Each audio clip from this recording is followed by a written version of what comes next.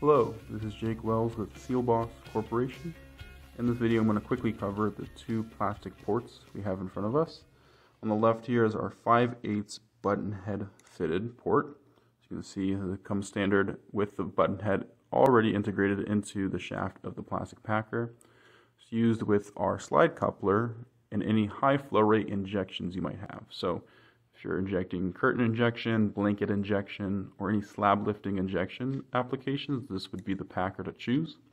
So well, these packers all come standardly equipped with the sleeve.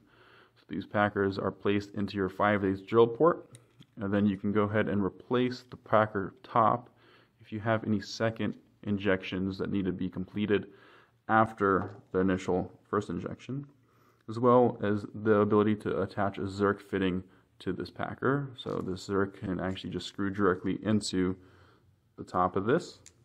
You can go ahead and attach that to a ZERK coupler rather than a slide coupler if desired.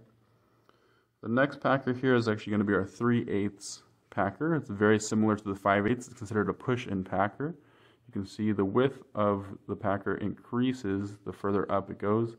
Make sure that you get a secure fit into your drill hole as well. These ZERKs come detached from the packer.